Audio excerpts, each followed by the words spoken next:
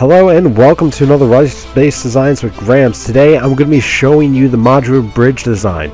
Basically what this bridge design is that it is required to raid that base before you can get into that base.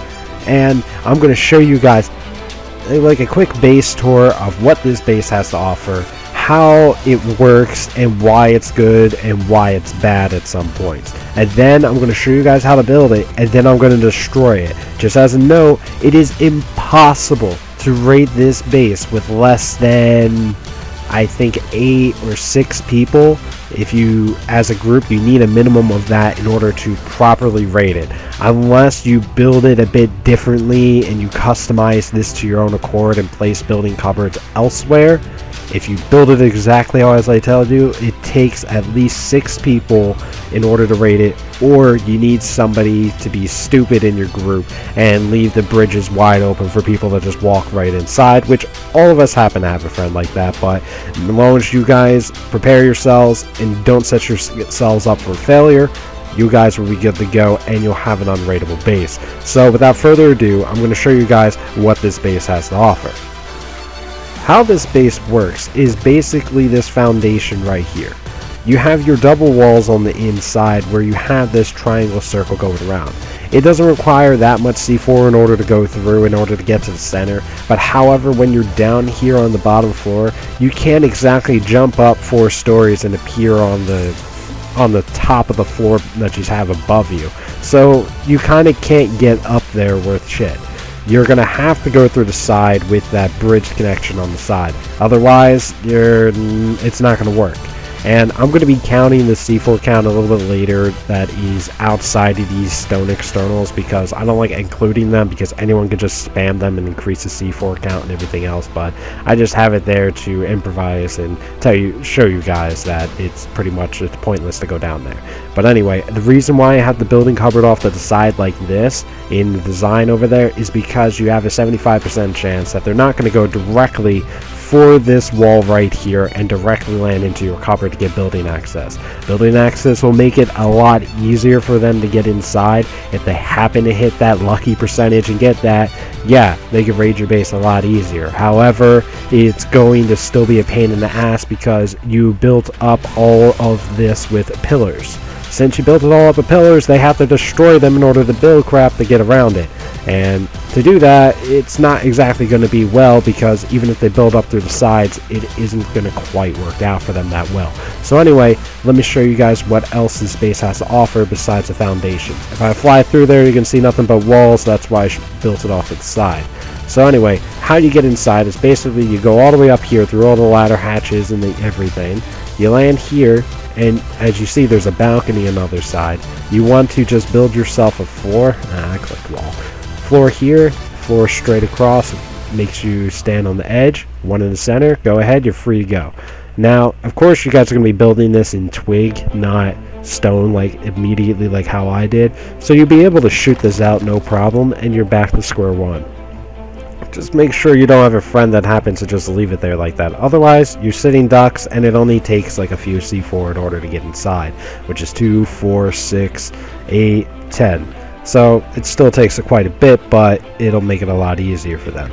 As you go through these doors, as you see, you got a nice scouting wall over here where you have some good defenses. You can go down here, get some good angles going here, and when you go down to the floor below, you also have some good angles going to the left and right, so you guys can get any hill sniping you, and you guys have a lot of point of views in order trying to kill someone. So here's your scouting wall, and as we go inside to the actual base, one more floor. I have this here because if you guys decided to, you guys can add a ladder hatch and just like shoot people who happen to be in your base, but I wanted you guys to have that idea if you guys wanted to, but I would personally suggest not to. But if you do want to, it won't affect your build at all. So as you see, this is one building cupboard, the first one that you should be building, and you have a nice spacious area, plenty to place furnaces, beds, and everything else, and you can put this up to, I think, 4 or 5 stories until you'll start losing your stability a lot. So you'll have plenty of space to do whatever you want. And as you see, I just kind of customized this to where they have a nice sniper's tower, you have some good defenses and everything else. All these side buildings and everything, it's completely optional. I just wanted to show you guys them because it looks really cool, and you guys have an idea for the future if you guys wanted to do it. But when I build this, I'm not going to include them because you don't need them. It's not required for the base. It's really not. So anyway, that's pretty much what the base has to offer. It makes it impossible for somebody to really raid it by themselves or even as a group, because when you are down here and you finally got to the center and you don't have building cover, because most people won't, because it's 75% chance that you don't, what you're going to have to do is that you're going to have to get rid of this wall right here, get rid of the wall above it, and the one on the side, jump on the top of each other's heads and jump all the way up until you get to the floor. But then again, when you do that, you're sacrificing all the stability and you're still destroying half the base. So that's why I'm saying this base is pretty much unraidable, because if someone's going to raid you, they're not going to be able to get anything out of it if they destroy the base and they try to parkour this. So anyway, let's go ahead and show you guys how to build this. Then I'm going to be destroying this. So let's move on. Go ahead and start with a triangle foundation. Now this is going to be one of the edging of your walls, and so if you consider this to be the entrance of your base 4 floors up, well technically 5 floors up, then you want to make this so it's the front of your base and you have some good flat land in front of it and a little bit behind you as well, so you're able to make a very clear bridge a little bit later on. So let's go ahead and start building our wall. Basically what we want to do is that I'm going to do this 3 times. As you see, you have 1 triangle there, 2 triangle, 3 triangle, and you want to make this into a complete circle. So there's 1, there's 2, there's 3, turn, 1, 2, 3, turn, 1, 2, place 3, turn, 1, 2, 3, and let's go ahead and match this together. So as you see, you got a nice big circle right in the middle, and you have an exterior wall.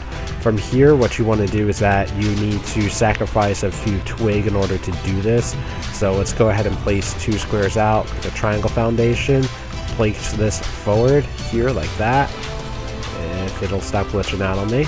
And we want to leave that one there. As you see, it's right in the center. You can see it pointing at that, and from there you want to get a square foundation, place it right against it, remove, place, place, place, and place. There you go. You have your plus sign and your circular foundation around it. From here, if you want to protect your area temporarily from people just destroying it and setting up some walls and all that stuff, yeah, you can place your cupboard right here, because later on that is definitely where you're going to be placing it, if this will allow me to. For now, I'm just going to place it here because it is too close to my other cupboard over there. So you place it in either 4 of these, whichever you think is the least likely spot for somebody to raid directly into. So if you have a mountain nearby, like right across here, and you think somebody's going to jump onto the 2nd floor and go ahead and try to raid in, go ahead, put it right down there. They're not going to be bothered by it. But anyway, let's go ahead and continue. What we're going to do is that we're going to start up with some pillars, go up 4 levels, 1, 2, 3, 1, 2, 3, 4. So let's go ahead and do this for all 5. 2, 3, 4. Okay, as we have all 5 pillars gone up, going up 4 levels, and there you just want to build up the walls. I'm just going to fast forward this to save you guys some effort. All I am is just putting up walls like so. That's the only thing that I'm doing, is just building these up 4 levels so it meets that level right there. And then I'm just going to place some floors, and that's absolutely it. So I will see you guys in just about a few seconds. I'm just going to do you the favor and just fast forward placing down these walls.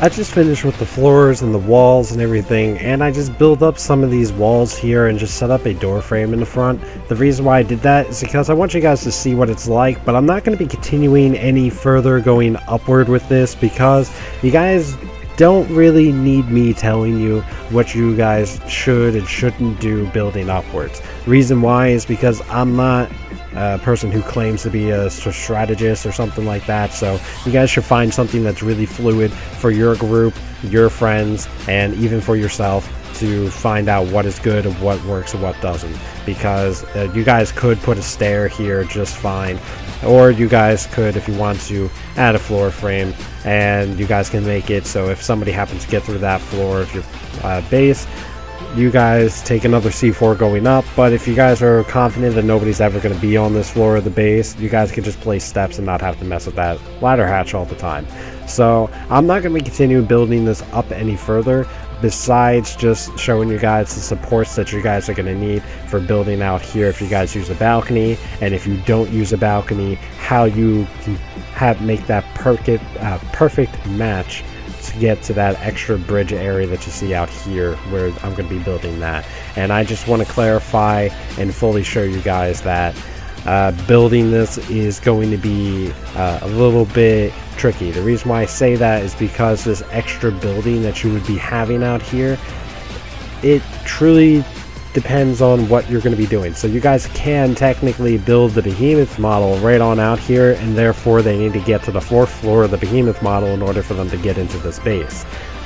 Granted, they'll probably demolish this base before they go through all that BS, but however, it depends on whatever base. So I'm just going to do a basic structure that you see there, and you guys can always tinker with it and mess with it to your own liking and make it perfect for you. So let's continue start building this out. And what I did is that I added some doorways, as you see on the left and right, and added a double door in the center. You guys don't have to do this, but if you guys want the balcony like I really like it, I'm going to show you guys just how to do that real quick.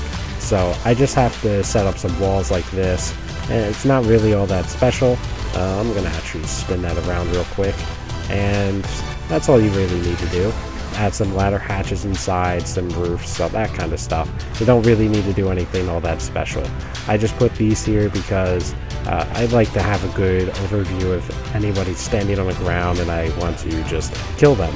So let's place a low wall right here, and I like my balcony that I have there. It's gonna end up looking like this over here, and now I'm going to be showing you guys how to build that access base, how to get the entrance. The main result that you want to have established and completed at the end of merging this base into the bridge part is that you need to keep a certain amount of distance so nobody can jump on somebody else's head and jump across it. That's what you really want to accomplish here. So what that space is that you need 3 square foundations of open space between whatever you're going to be landing on, aka this balcony, or 3 spaces away from the doorway if you decide to skip the balcony. So how you accomplish that is by getting a square foundation and building it right below your balcony, your entrance, whatever you prefer, whatever you're doing, and you want to build out 3 more. So 1, 2, 3. That is going to be my empty space right here, and this is going to be the beginning portion of my new base. So I'm going to remove these. Of course, you're going to have twigs, so it's not going to be that much of a problem. And between here and here, you want 3 squares of open space, so nobody can jump across it, nobody can get across it, and there's nothing they can do about it. And if you just have the door there, you can just move this in 1 square closer and you're good to go. The reason why you're going to need these 2 on the side is because if you don't have it, you won't be able to place a floor like this. You won't be able to do it because it won't have the stability for it. So that's why you have to set up to the left and right if you want the balcony, and if you don't want to because you don't want to spend this extra material and everything, it's your choice. You can just build it out right from there. You don't need to make the extra supports. So let's go ahead and continue building that base. So I'm just going to make this, let's say 4 wide, and I'm just going to set up a door here. I'm going to set up my building cupboard. That's it right there. I have plenty of space. It's in the center, so Raiders are probably gonna think the building cupboard is there, but they don't really save any effort by getting this cupboard unless they get the one on the top. That's what the main one that they want. So let's get myself some building access. I'll set up some walls, and I'll save you guys the effort of watching me place these, because there's nothing really all that special about it. All I'm gonna do is just gonna go up and level it to that level. So I will see you in just a second with this completed.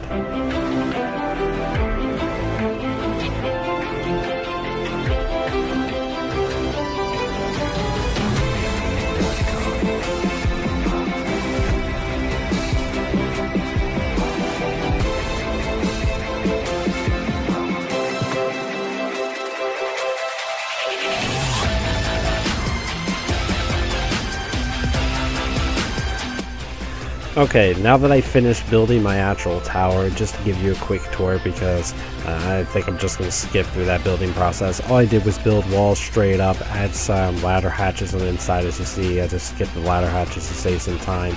And as you see here, all you need to do is add a floor here, go across here. You're going to be able to attach it if you get close enough and you're careful.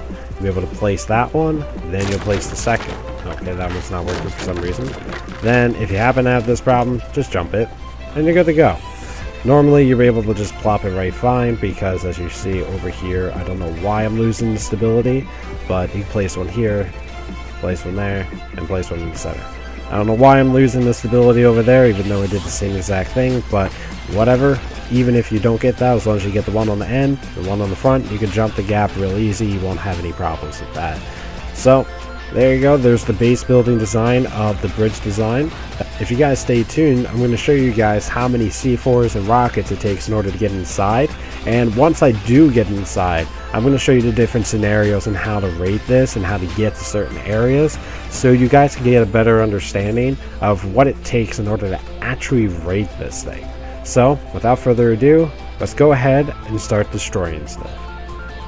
Okay, I already have a ton of preloaded rockets, as you see here, so I can start demolishing this base. As you see, I also have 1,000 C4 in order to use for this base, and I want you guys to see the destruction if somebody happens to go through the bottom, whether of using C4 or rockets. I'm going to use rockets because most people raid with rockets, so it kind of makes sense.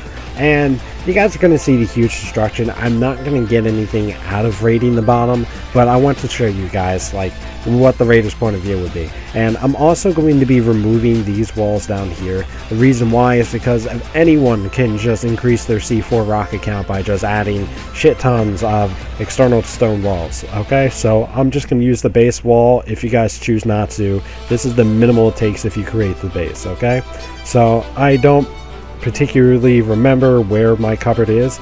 I'm just going to attack this corner right here, and I think I'll be fine. I'll be good to go. And I'm going to see, I'm going to go very quick. I don't need to fast forward because I already have these things preloaded. I don't need to do anything special. So I can already see my honeycombing going in there. So let's go ahead and continue knocking this stuff out. Let's swap this out. There we go. As you see, I'm really destroying this. You see that entire side of the base went down.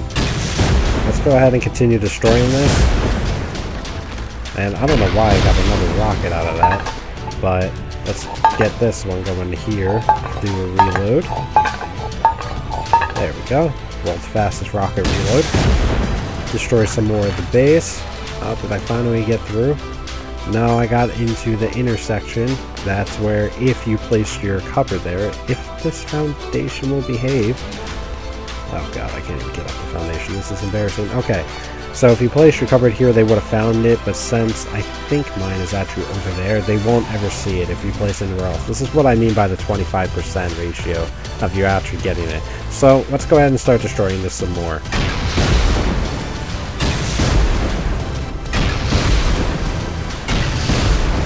Okay, there we go. I'm not going to fall for that and do that embarrassing jump. Okay, there we are. We're on the inside. Somebody would probably end up making that job. I'm just going to no-clip right on up here. Save myself embarrassment. and there's nothing really they can do about this. They're not going to get building access because the cupboard's behind here. They're going to have to destroy all the walls to try to figure it out. And you can already see from the demolition out here, just getting rid of this one section of wall, you lost all the battlement going straight down here. So unless they somehow boost their way all the way up here, they're not really going to get anything out of it. So let's pretend I know exactly what to do in order to get up here. So I'm going to repair just a few of these walls. I'm going to get rid of this rocket here, and I'm going to give myself a building plan. The reason why I'm doing this is because I'm just going to make sure so you guys can see the maximum stability that you guys can get out of this as you decide to go upward with this. So let me remove this here. I'm just going to place a small floor and a pillar. So this is what they're going to get to if you have maximum stability and somehow they teleported their asses inside. And you're going to need C4 for this because you're going to need the pinpoint accuracy. So if they get inside here and they have maximum stability, this is what happens when somebody has to go all the way up from the inside and don't take the bridge. So that's 2, 4, 6, 8, 10... And the reason why I'm doing it in that pattern is because when you do this, you have to jump on top of your friend's head in order to get to the next level. As you saw, I plopped it there, there, there, there, and there. So I already destroyed it. Now I need to use another C4, but say if they didn't for some reason, they had to use 2, 4, 6, 8, 10 C4 in order to get up to this level, and they still need to somehow parkour their way up on this higher level even though you got a perfect lined wall. So if they manage to get their way up here, they're going to need at least 12 C4 to destroy the floor unless they get it really close. They could technically get away with 10, but they're going to have to do the world's best parkour team of Rust, and they should better put in an Olympic game just honoring them if they happen to make the jump up here and place their C4 go up there. So there's 2 C4 in order to get up this way. Let's say we need 2 C4 here. They're going to have to knock this open. Oops. So I'm going to pretend that got knocked open, and that's 4, here's 6, and they're going to have to knock the door off, so there's another 8. Sorry for my terrible C4 placement skills. Let me just pop that there for purposes. And so for them to get inside of here, the jump up here, they're going to need 1 friend to stay outside to jump up the people inside here. So that's 1 friend, 2 friend to go up here, 3 friend to go up to here, and they're going to need the 4th to actually stand up here to do anything. And once they get up here, they're not going to do anything because they're not going to have, even if they get the building privilege, even though I just got here, I just placed all the building covered access and everything else. I put it all down and I made it so you're able to see what it's like with the building privilege and what I can and can't build. For this instance, I'm going to say I happen to see right through the ploy and I used the extra C4 on this in order to get to the extra cupboard that's back here, which I just removed. So let's go ahead and go up here. This is going to be the raiders' point of view when they're trying to get inside, and it isn't going to work quite well because they're going to be able to place a floor here, but as you see, even though there's no building access out here, they're not able to really do anything. And for instance, let's say they planned ahead and they kept the floor there to see if they could reach into the distance and play it and place it. But guess what? It's all building blocked and there's nothing you can do about it, even though you see the cupboard from here right there. So you're not going to be able to accomplish anything as a raider because you don't have building access to go over there. As you see, it's blue, but there's nothing you can do because you don't have any access. So there's nothing that a raider can really do to raid it. It's pretty much un-raidable because even if you use the C4, you're still not going to get inside. So you can make it base, make it really defensible, have it so it requires a bridge in order to get into your secondary base, aka this one, and it's still un-raidable because they can't get down here and parkour their way all the way up here and actually get inside. During this building process of this video, we've discussed the good and the bad of this base. We have discuss how to build this base, and we've also destroyed good sections of it, and we've come to the conclusion that there's only two true ways in order to raid this base, and that's to get that building covered access on the bottom floor, which you'll only have a very slim chance of actually getting, and to roof raid this base. Those are the only two ways in order to get inside. So without those being an option, on the majority part, I am labeling this base as completely unraidable, unless you get very, very lucky. If you guys like this video, leave a like, comment, subscribe. I'd love to hear feedback from you guys, make some suggestions. I'd love to hear from you guys. Anyway, without further ado, I'm going to see you guys in the next video out there, and good luck out there in that jerk-infested world that is Rust.